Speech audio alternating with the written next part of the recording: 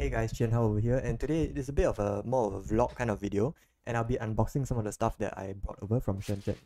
Okay, so first up, we have these are the more consumer electronic stuff, but I bought two, I bought two, I bought two earphones, wireless earphones. I actually bought one for myself first, and then after that, I decided that I like the quality after trying it out, and because my friends wanted some, so I bought two for my friends.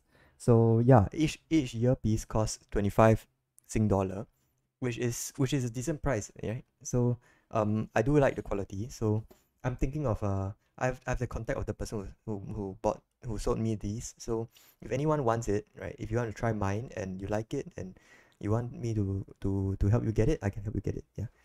And I suppose I can save a bit of money if I buy in bulk also. So the next thing I bought was I went to the bookstore and I bought this Linux 内核, which means 内核 means kernel. So it's a book explaining Linux kernel. And looking at it, right, if I go over here, if I flip through the pages, you can see that I've read a bit of it, and it was quite fun trying to, okay, the camera is not in focus, but it's not like you can see much anyway. But flipping through it, I realized that the vocabulary is actually quite fun to decipher. So for example, there's one example where they said there's one example where they said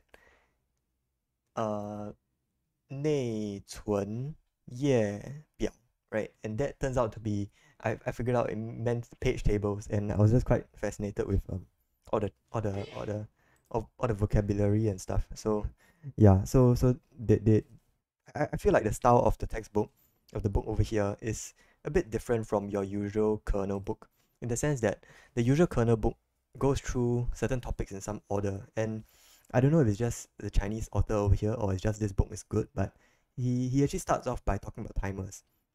So once again, if you want the title of the book is this, right? 精通 Linux 内核技能设备开发和新技术. And if you want to read it, just let me know and I would let you browse through it. So on the book's end, right? There's another book that I bought.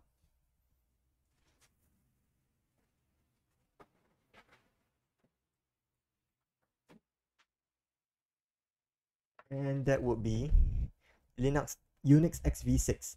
So I've been studying the XV6 kernel for a while now, and I was very, very pleasantly surprised to see that they have a Unix XV6 book.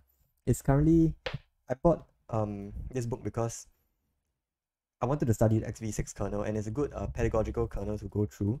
So yeah, so once again, it's talking about the kernel, but this is not the Linux kernel; it's the Unix XV6 kernel, which is a more of a pedagogical kernel. And yeah, I hope I can. I flipped through it, and there's some practical examples. The copy I have right now is still sealed, so I won't be opening up so soon. Right, I'll read the. I'll be opening up once I want to start the lab exercises. Yeah, but the next book I bought was um what is this? It's 新一代电子装备制造书技术, which means I don't know what it means, but I know that looking at the contents of it, if I go through the contents, you can see that there's a semiconductor over here, and yeah, it seems like a bunch of semiconductor technologies.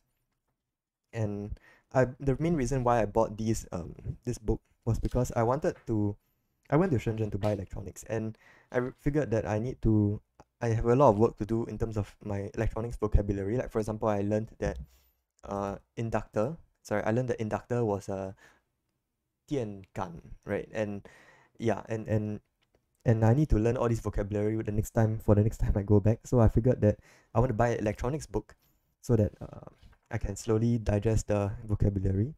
But I couldn't find a good electronics book that I liked, so I opted for a semiconductor book instead. So you see, they talk about ICs over here, 中度, right? Okay, can't see the words, but they talk about frequencies and yeah, just generally getting a good sense of the Chinese electrical engineering vocabulary. So that's why I bought this book.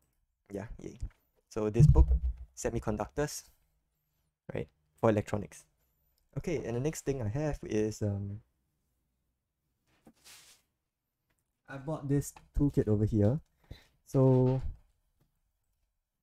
bought this hardware toolkit, and I already have some tools, but I feel like my screwdrivers are getting dirty, especially because recently I tried to take apart an aircon, and the aircon was really dirty, and it kind of caused my tools to be dirty. So I wanted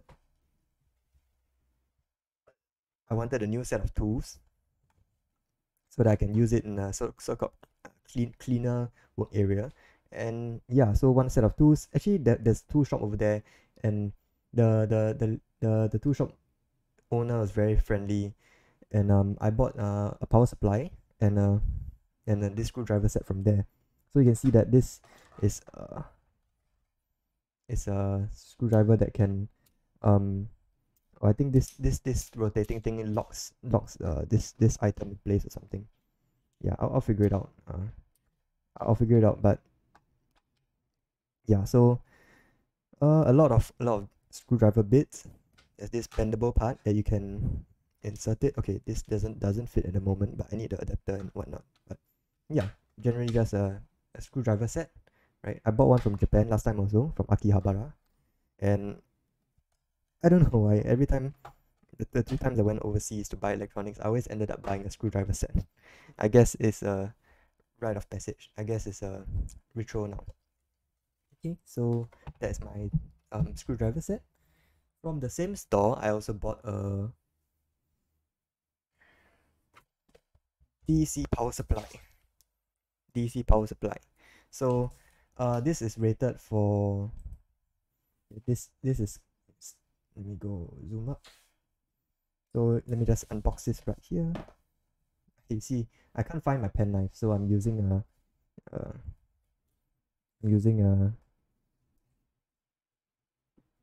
I'm using a what's this called? I'm using a wire cutter instead.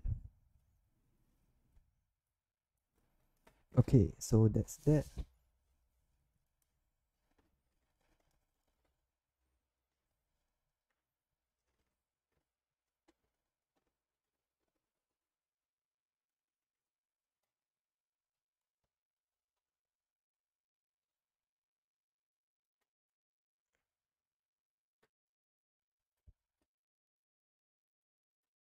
Okay, and it's open. Let's take a look. So thankfully, China's power grid runs off 250 volts or something. So there's the manual, the product certificate, and voila, here's the power supply.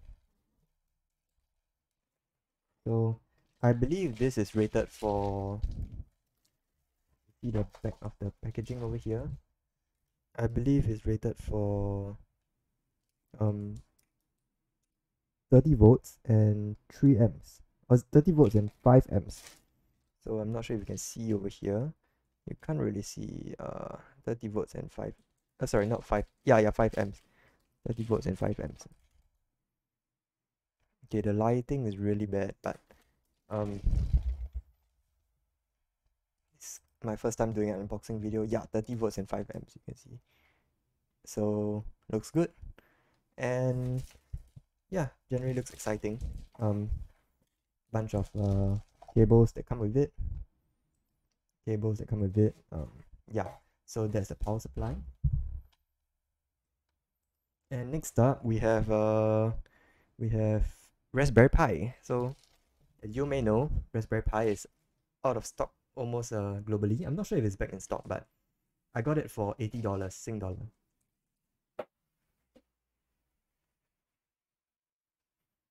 So here's my Raspberry Pi. I wanted to buy more, but I wasn't so sure that it will work. So I was a bit concerned.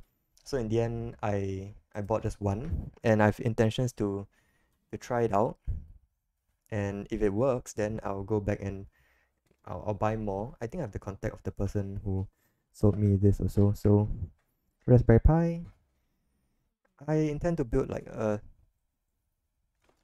supercomputer project or something, just a cluster computer, just to get familiar with why is it so hard to open? Please don't bash me in the comments for this. Oh boy. It's just wait. I'm an idiot. It says open here. Okay, clearly I've never opened Raspberry Pi before. The Raspberry Pi doesn't include SD card. Looks cool. And I will try it out and hopefully it works. So yeah, so that's the Raspberry Pi.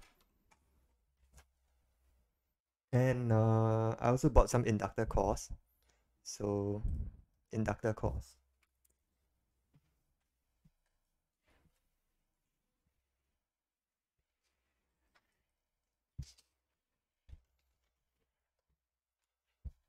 Okay, so I bought inductor cores. They're huge, right? They're almost the size of my half the size of my palm. So I went over around there and one of the man was trying to explain to me the different materials. Like there's a black material and there's a green material. I forgot the exact Chinese word he said, but I mean I believe there's something along the lines of iron powder or something. And I bought these inductor cores because I used black inductor cores before for my gate drive transformer for my Tesla coil, and they were $20 each on Element 14. I don't know why. I mean I chose the $20 inductor cores because I didn't know whether they work or not, and I think I bought a few from Simlim where they were green color, right, green in color, and unfortunately they weren't the type that I needed, right? Because inductors, ideal inductors would convert would convert if you put a sine wave on the primary, it'll give you a sine wave on the secondary, right? And if you change the amplitude of the sine wave, an ideal inductor would not an ideal inductor core would not care, right, what frequency the sine wave you input is, right? And basically the frequency response will be flat, roughly speaking. Theoretically speaking, the ideal inductor core has a flat frequency response, but as you know, not everything in electrical engineering is ideal, um, and there's a frequency response curve for every inductor core for depending on the material and the geometry. So it turns out that my application for the gate drive transformer was to supply a square wave on the primary side, and as a result, I needed a square wave on the secondary side. And only some inductor cores at the frequency which I was testing, which was around 400 kilohertz, uh, gave me back a square wave when I input a square wave. So I hope these work. I'm not my hopes are not very high because they don't feel like exactly the same material as the ones I bought last time, but they came very cheap. So the point is, if I know if I try these and they work, then I have found a cheap Chinese supplier for my Tesla coil drivers, and that means that I can in future mass produce gate drive transformers for Tesla coils. And why would I want to do that? I don't know why. Right? I only need one Tesla coil, but if I want to sell Tesla coils or something, then that might come in useful. Or I can just give advice to my friends, I guess. Yeah, not that I have any Tesla coil friends anyway. But, okay, so next up I have 10 chips, right, of the CH341A. So yeah, okay, so this item over here, I bought it in Singapore, right, on Shopee. And I was quite unlucky because I got one that didn't work. For $6, I got one that didn't work, and that was bad because I spent a lot of days, right, trying to figure out why it didn't work, and I tested different drivers. I even used Windows, Linux drivers all over the place. All of them didn't work, and at the end of the day, it turned out the chip didn't work. So that's why I bought 10 of these chips. The reason why I bought 10 was because the price of each was one USD roughly. And when I asked on Alibaba, the shipping price was $10 USD. So I'm pretty much paying half, 50% of the cost. If I buy it on Alibaba, right, 50% of the cost goes to shipping, which is not ideal, right? Of course, it's just $20 in total, but when I went there, it so happened that I found a supplier for the CH 34 CH341A chip, right? So if I see over here, okay, my zooming for this camera is way off, but Yeah, I'm gonna salvage this camera soon. Yes, yes, it's a manual zooming, so CH3418, and my plan is to desolder the chip on these, right? Because I have another one of these boards. I actually bought another one of these to see whether it works, and yeah, it turns out it's a chip problem. So for the one that doesn't work, I'm gonna desolder it, and I'm going to replace it with these chips. And I don't have a lot of optimism that the that these chips work just as well. Also because after all, I think they are secondhand, and the buyer specifically told me that the the chips are not refundable if they don't work. So well, that's the best I could have, and yeah. So that's just 10 CH341A for my mini programmer, right? Used to do modding for you can read the ROM chips on your CPU. On a motherboard, I mean, not your CPU. You can read the ROM chips on your computers. So that's cool. Yeah. So I bought chips also, and what else did I buy? Um.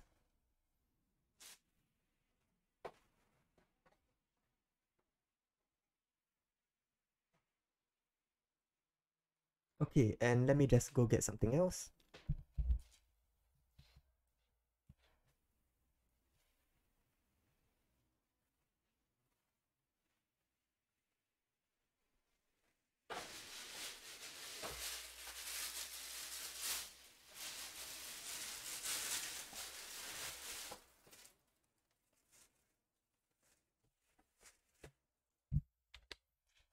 Oh, and I bought I bought a lot of these ball magnets, right? So they're just to they're just for fun, right? Because on Shopee they sold this for quite expensive prices, like not worth it prices basically to me.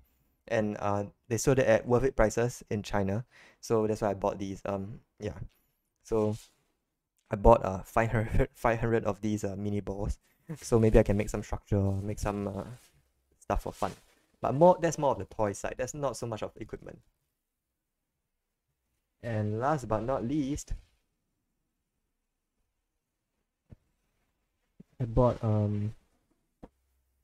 multimeter. So uh I bought a multimeter even though I already have one because my current multimeter is a bit smelly from me trying to probe the aircon, my dirty aircon with it.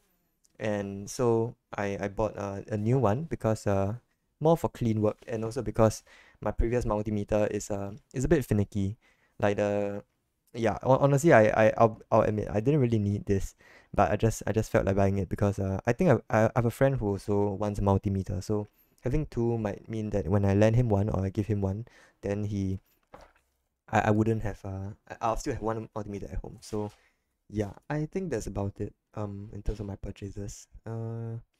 Yeah, so I hope you enjoyed this slightly informal video of me unboxing stuff. Let me know if you want to visit Shenzhen, right? Because I kind of know the place better now, and almost anything electronic you can think of is over there. So there's all the way from consumer electronics. They're selling like fake iPhones or like repaired iPhones, not fake iPhones, repaired iPhones. They're selling watches that look like Apple watches, but I don't know if they're actually Apple watches. They really look like Apple watches. And yeah, I have a few contacts and I feel a bit of on the ground experience over there. They sell everything from consumer electronics to electronic parts to industrial electronic parts. So they things like your PLCs, programmable logic controllers for your pneumatics, right? They sell pistons, they sell clamps, they sell all kinds of things. So yeah, let me know what you need and I will let you know if it's in Shenzhen and I will tell you where to find it. So see you. Bye.